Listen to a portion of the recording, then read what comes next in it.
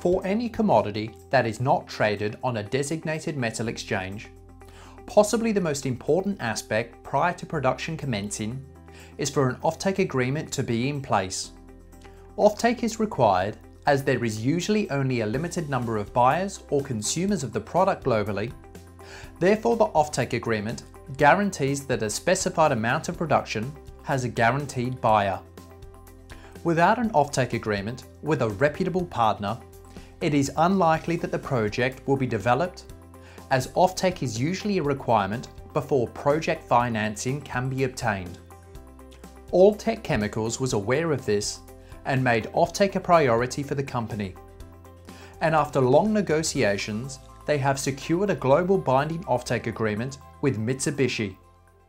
The 10-year offtake agreement with Mitsubishi is important for us because it helps with the financing, the debt financing going forward. It helps with our distribution and marketing. As you know, Mitsubishi is a very large organization. They have a lot of marketing and selling infrastructure throughout Asia Pacific. We tap into their shipping and distribution network, which is very important for us.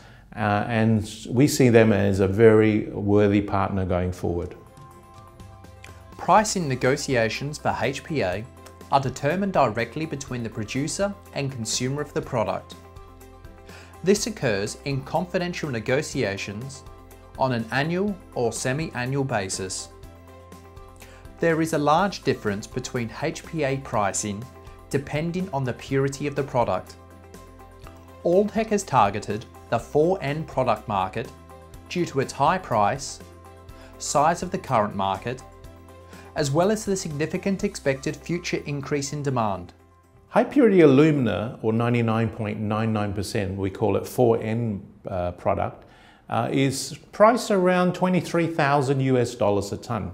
And typical of these high purity materials like silicon and alumina and things like that, the price is exponential as you go up in the quality curve. So for example, smelter grade alumina might be worth $300 today.